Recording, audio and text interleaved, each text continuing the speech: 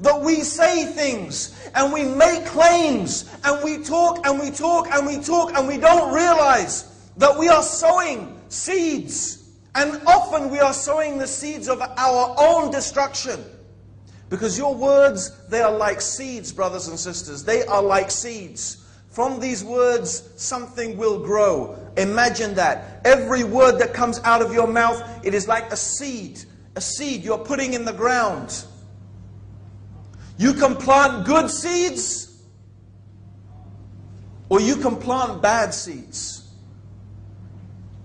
You can plant crops that will feed, trees that will grow and provide shade and shelter. These are like the good words. And Allah subhanahu wa ta'ala, He gives the example of the goodly word. The goodly word. He gives this example in the Quran of the goodly word. It is like the corn. It is just one seed. It is amazing. It is the corn seed is just one seed. But if you sow it like a goodly word and it grows and it reaches harvest time, what does it bring forth? 100, 1,000 or more seeds. Things that people can utilize to eat and to live. But the evil word, brothers and sisters, is a cause for destruction. It is like sowing thorns and nettles. We should be very, very careful about what we say. Very careful. Because words are dangerous. And brothers and sisters, Allah tests us with our words. Allah tests us with our words, and our words have consequences. And we find that many brothers and sisters, they talk a lot, and they criticize a lot, and they claim a lot. But they are not equal to their claims. And they often, while they criticize, have faults themselves that are more severe. And often you find that when Allah tests someone, and that is a fact, if you criticize a sister, because she has a problem with polygamy, or, as you may claim, she is not fulfilling her responsibilities to her husband or to her parents, or she is such and such person and this and that person, criticizing that sister maybe behind her back. And the same with the brothers. You make an accusation, a criticism. Believe me, Allah will test you with your words. Allah will test you. The very same thing that you criticize them for, Allah will test you. Allah will test you to see if you are true to what you say. This is the fact. And sometimes, alhamdulillah, you'll prove worthy. The things you talked about, you were sincere about it, and you were true to it. So alhamdulillah, you'll pass the test. But how many people have I seen fall by the wayside? How many tongues waggling and criticizing, and so busy looking at the faults of their brothers and sisters, but they didn't look at themselves. They were so busy criticizing, they didn't even look at themselves to see what is in their own hearts, to see their own deficiencies, their own inadequacies. They didn't even know their own strengths and weaknesses. So quick to blame, so slow to take blame. And then when Allah tried them with their words, they proved wanting. And they fell into the same fitna that they used to criticize other people for. How many times have I seen that? How many times an evil word against your brother reaps consequences for years? And I will tell you, I'm telling you something from my own life. Not to expose to you my sins and inadequacies, but to warn you of something I know personally, of a word can have a devastating effect.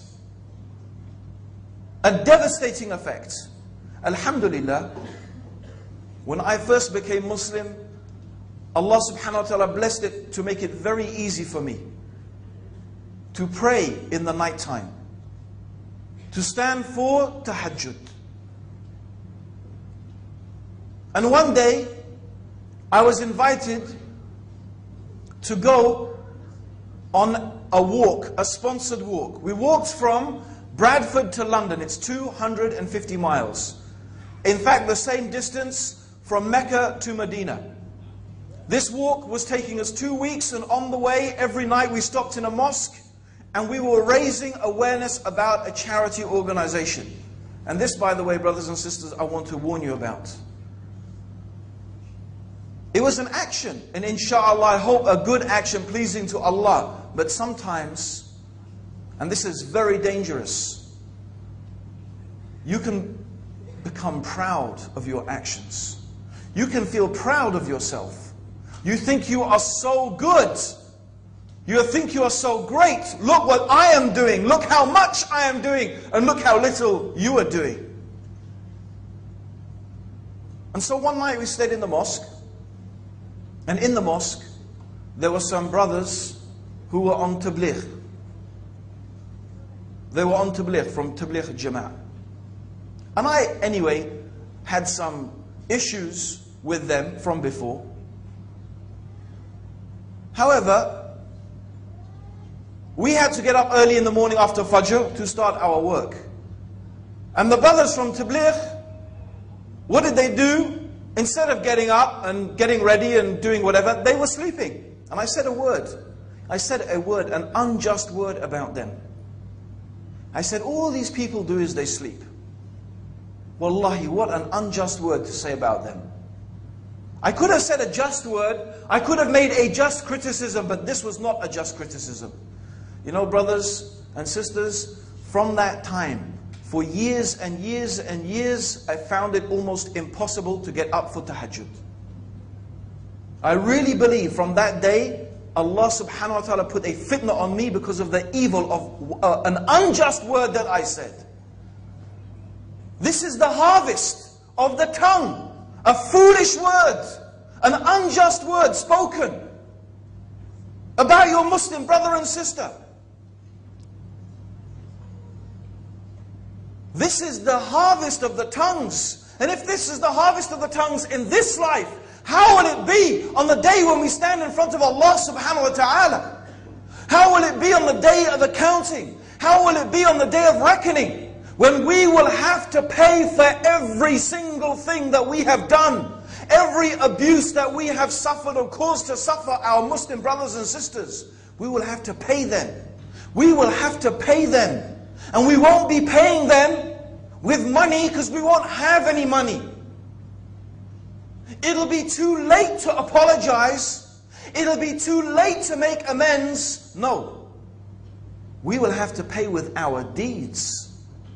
Our good deeds will be taken away and given to those people that we abused. Given to those people that we backbit. Given to those people that we slandered. Given to those people against whom we did injustice.